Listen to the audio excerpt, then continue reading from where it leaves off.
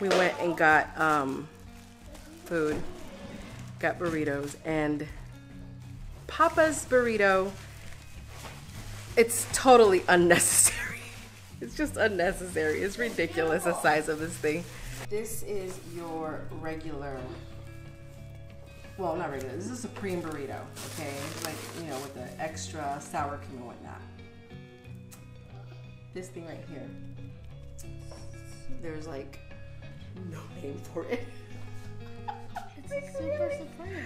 It's a super supreme. Like, who needs a burrito that big? This It's only 2 hands, right? It's only.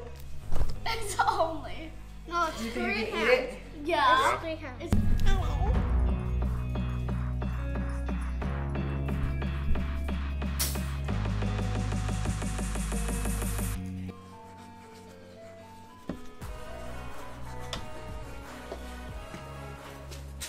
Now he goes after A.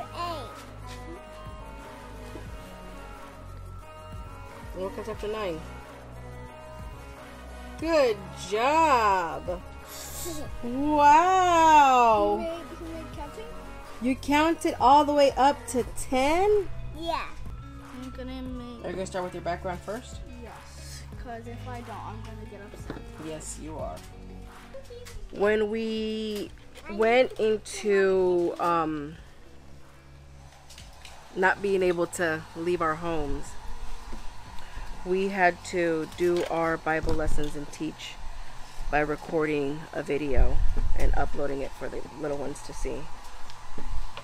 During that time, I came across a verse. You will seek me and you will find me when you search for me with all your heart. And it just stuck with me. And consequently, what ended up happening is that whenever I was teaching scripture, whenever I would go to record the video, I would open up like, "Hey, little seekers," and that's just what it became. I ended up calling my students little seekers, and it stuck. I ended up painting it on a canvas bag of mine, and then when we were allowed to meet again to go to church, it was VBS time, and sure enough, that was the verse for the year.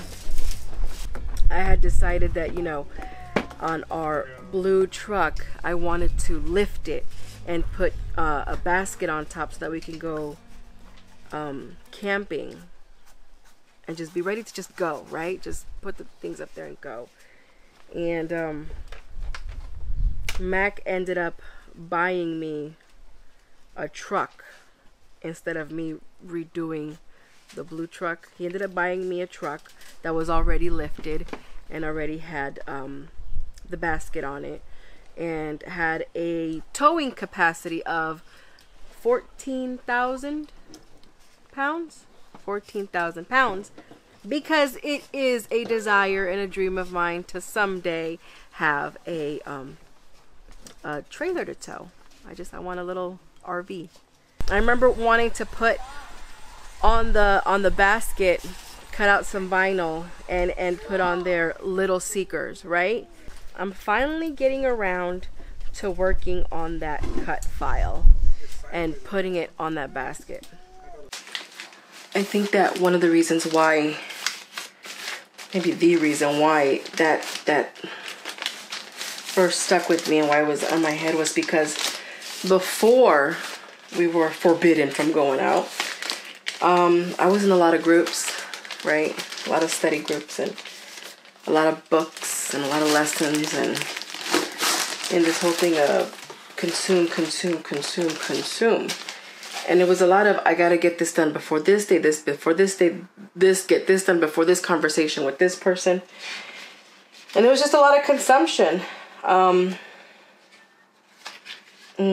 while I think that it's good that we seek and I still search and I still want to know and I dig and I research and I study and I converse and discuss with people, for me, it had turned into this thing of a task list. I was being an overachiever and I wasn't really seeking him. I was just seeking knowledge of him. And I think that, you know, as as cliche as it sounds, it's the truth. You know, you can know about someone, but that's totally different from knowing someone.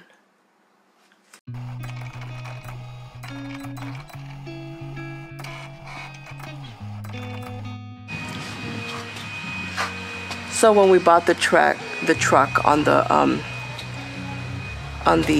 this basket thing, it said Barako, and to my understanding, that's Tagalog for dirty boy or something like that.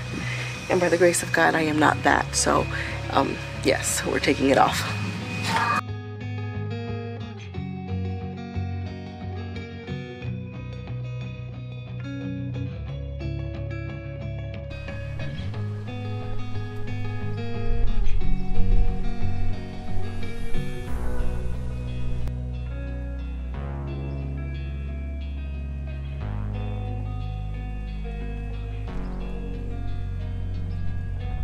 It came out crooked, I know, but we knew that was going to happen. Nothing on this channel is ever going to be perfect. All right. That's it for now. God bless.